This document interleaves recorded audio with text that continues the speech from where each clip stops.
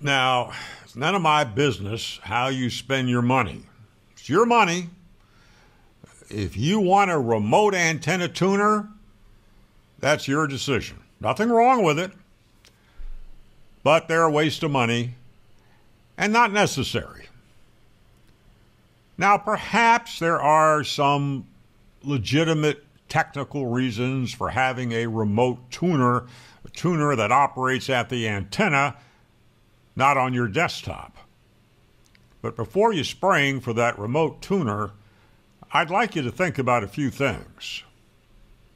I believe that sales of remote antenna tuners are driven by the false idea that your SWR must be as close to 1 as possible.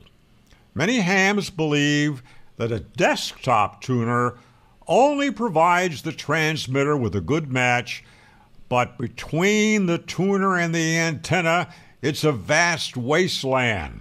Lots of power being wasted because the line has standing waves. Now, in the HF bands with good quality coax, this is generally false. Most hams do not understand what a desktop antenna tuner actually does. That is, a tuner at the source, not at the load. They do not realize that a simple desktop tuner tunes the entire antenna system to resonance. That includes the coax transmission line and the antenna.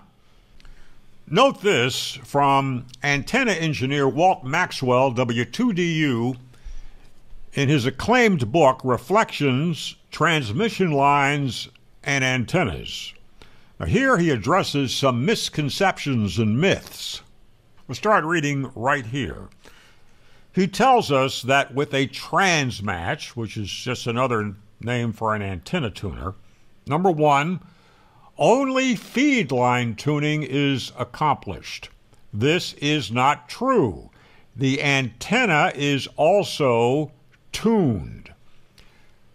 Number two, antenna system performance is increased only when the transmatch is located at the antenna feed point. Not true. That's the whole basis of a remote antenna tuner. Number three, we are providing a proper load only for the transmitter and not improving the antenna system efficiency. Also not true. And the whole idea of using a remote antenna tuner. And he concludes here, many amateurs avoid using a transmatch because they misunderstand these points. And that's also why many hams believe that a remote antenna tuner is superior to a desktop tuner. Now, if you have any questions about Walt Maxwell's qualifications, I've posted his background in the description of this video. Now let's examine further the amazing capabilities of a simple desktop tuner that you are not taking advantage of with a remote tuner. Here is a diagram from Maxwell's book. Here we have it's actually a tank circuit for a tube amp, but it's the same thing as an antenna tuner for a solid-state transmitter. Now note what we have from here to here. From the input of the tuner here to the antenna, we have a overall impedance transformer, and I would add a variable impedance transformer. What does an impedance transformer do? By definition, an impedance transformer matches the impedance of a source to the impedance of a load, maximizing power transfer. So by changing the values of the inductor and the capacitors in the tuner, we can change this transformer to any value we need for full power transfer to the antenna. A coax transmission line with standing waves has an infinite number of impedances, and that can be changed by a tuner to the value needed for full power transfer from the transmitter to the antenna.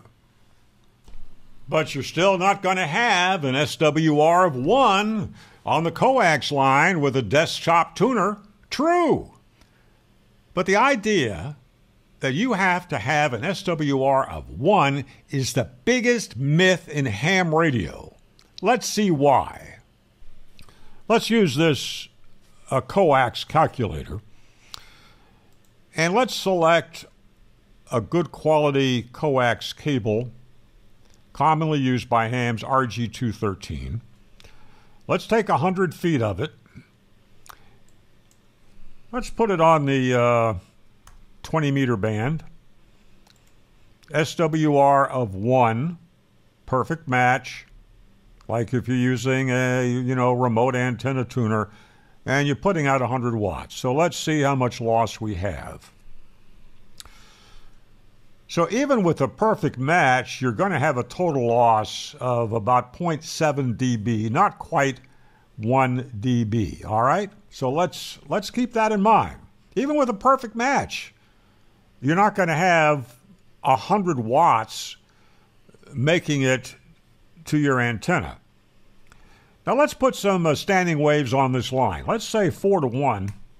Now certainly with a modern transceiver, you're not going to be operating into a 4 to 1 SWR because the transceiver will start to power down. You're going to have either a desktop tuner or a remote tuner or something to give you a better standing wave ratio for the transmitter. Now let's see how much additional loss we have because we have an SWR of 4 to 1. So the additional SWR loss caused by a 4 to 1 SWR is actually less than the match loss, 0.6 dB. So total loss is now 1.4 dB, power out 72.5 watts. Now keep in mind that an S unit is 6 decibels. So this, your total loss, even with an SWR of 4 to 1, is only a fraction of 1 S unit. So if your SWR in 20 meters is too high for your liking, there may be something wrong with your antenna system, or you're just using the wrong antenna. Like you're trying to work 20 meters with a 10-meter dipole. Don't blame the SWR, it's some other problem. You probably don't need a remote tuner. Just use a more suitable antenna for the band you're trying to work, and you're going to have a better signal with the right antenna. So my point is, do you really need an expensive remote tuner that requires electricity to operate, sits out in the weather, making it like some wives and girlfriends, high maintenance? Before long, you're going to have bugs living in it, water damage, and so on. Now, true, a real high-quality desktop tuner is also going to be expensive, like this beauty. But unless you run high power, you don't need to spend nearly that much.